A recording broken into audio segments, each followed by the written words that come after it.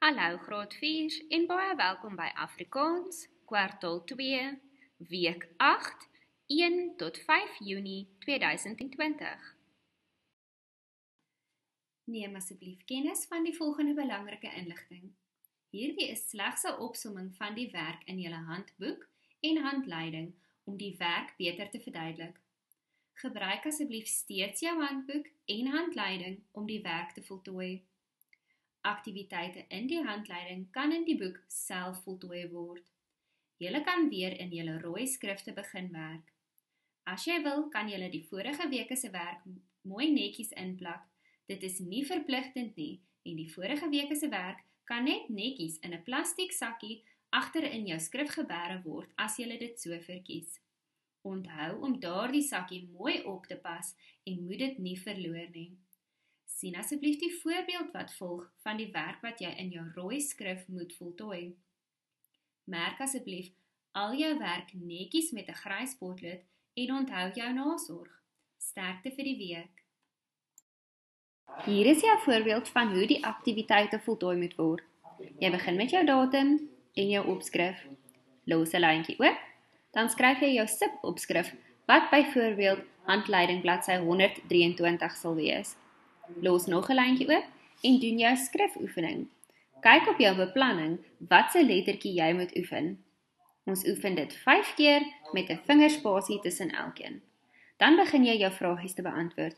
Onthou om lyntjies oop te los tussen elke antwoord. Maak seker dat jy op die beplanning kyk watter aktiwiteite vir elke dag voltooi moet word.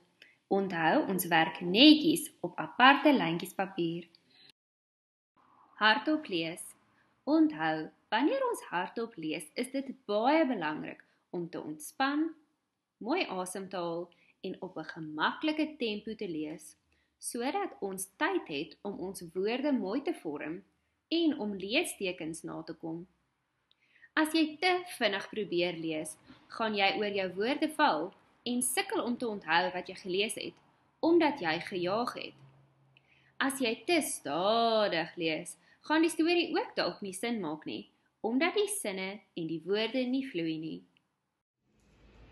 Goeiemôre graad 4. Soos julle kan sien is juffrou terug in die klas.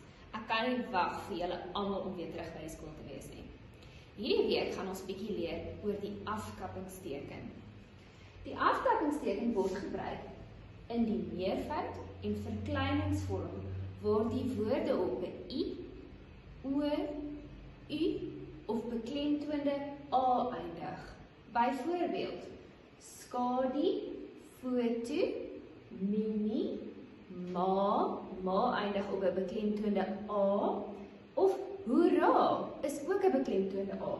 So wanneer ons dit in die meervoud of verkleining skryf, gebruik ons 'n afkappingsteken voor die s en voor die kie. Soos julle kan sien, skadu's of skadutjie. Foto's, fotootjie, minis, minitjie, maas of maakie, hoera of hoeraakie. Maar onthou, as die klem op die vorige lettergreep val, is daar nie 'n afkappingsteken teenwoordig nie. Byvoorbeeld, ouma of oupa. Die klem val op die ou in plaas van die a aan die einde. So dan, soos julle kan sien, is daar nie 'n afkappingsteken teenwoordig nie.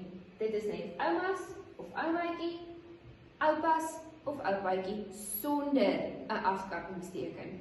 So, onthou wanneer jy jou vragies beantwoord, moet jy baie mooi kyk waar die klem van die woord lê. As hy op 'n beklemtoonde a eindig, sit jy 'n afkappingsteken by. As hy op 'n a eindig, maar die klem is op die vorige lettergreep, is daar nie 'n afkappingsteken teenwoordig nie. Kom ons kyk wat's volgende. Voorvoegsels.